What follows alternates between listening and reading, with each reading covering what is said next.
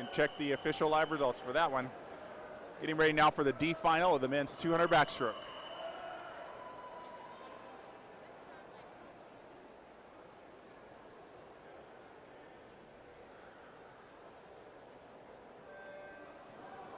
At the bottom of the screen in lane number 1 is Gus Cuvares from Bloomfield, sorry. Anthony Ashley in lane number 2 from Houston Swim Club. Griffin Alanis from Rockville Montgomery is in lane 3. Christopher Murphy from Nation's Capital is in lane 4. Tyler Silver from Marlins of Raleigh is in 5. Brad Shannon from Chesapeake Bay Aquatic Club is in 6. In 7 is Jack Walsh from Plymouth Canton Cruisers. And in lane 8 from the Jersey Flyers, Jason Arthur.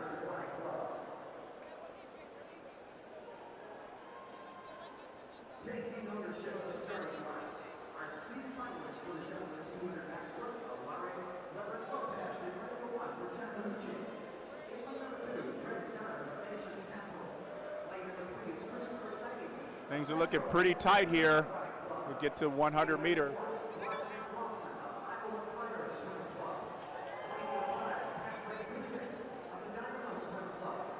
It's Griffin Alanis from Rockville Montgomery with the lead, 1:00.95.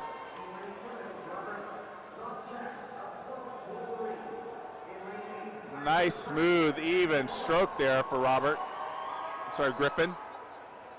Lane number 3. We got a higher turnover for lane 6, Brad Shannon.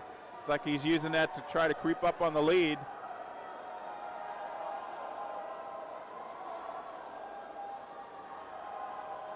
Alanis still has the lead, but just by about 0.4 of a second.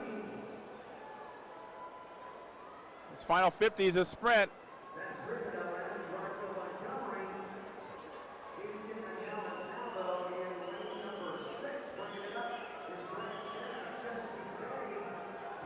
It's too close to call. It might be Griffin Alanis, lane number 3.